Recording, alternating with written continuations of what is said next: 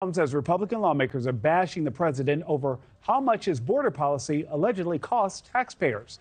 The House Budget Committee presenting findings this week from the Federation for American Immigration Reform, or FAIR.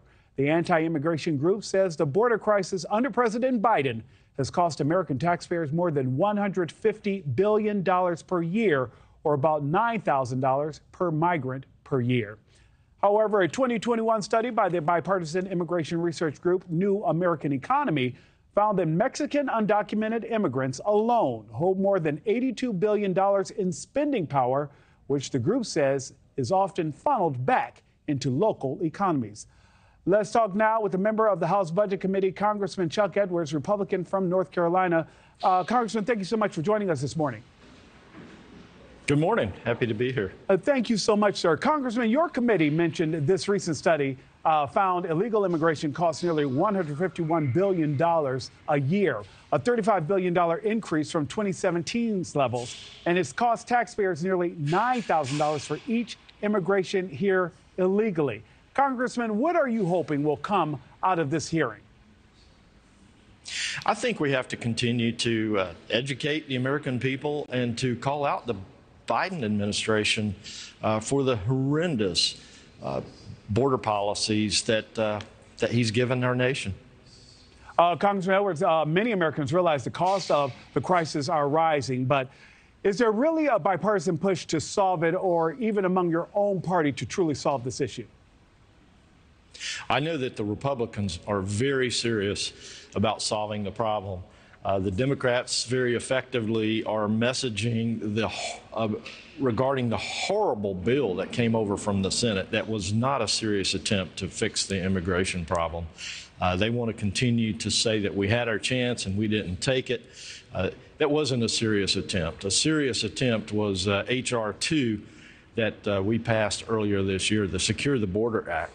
Those are the provisions that will fix this problem if President Biden would just urge Schumer to take up that bill and get it signed. And let's fix this problem. We are most serious about fixing it. I don't think the Democrats are.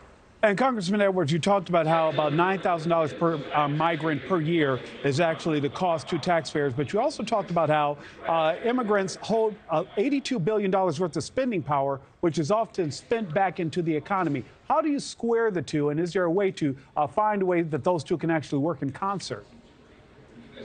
Well, there's no way that you square that. We have maybe 11 million illegal immigrants that have crossed the border now since President Biden has been in office.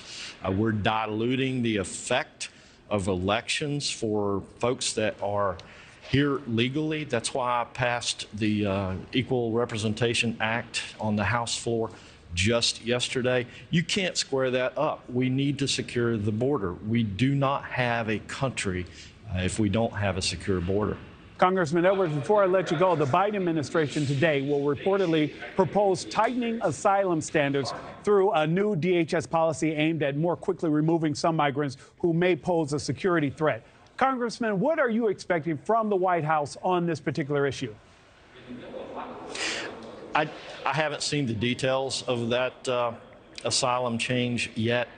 What would really make a change is if President Biden were to reinstitute Remain in Mexico that President Trump had in place. I'm told that would fix probably 70, maybe 80% of the problems. I'm afraid President Biden's just trying to spray perfume on a pig. Congressman Edwards, I wasn't ready for that one there. Last thing I have to ask you, though. The House quickly rejecting Congresswoman Marjorie Taylor Greene's bill to oust Speaker Johnson. Green getting some fierce criticism from fellow Republicans.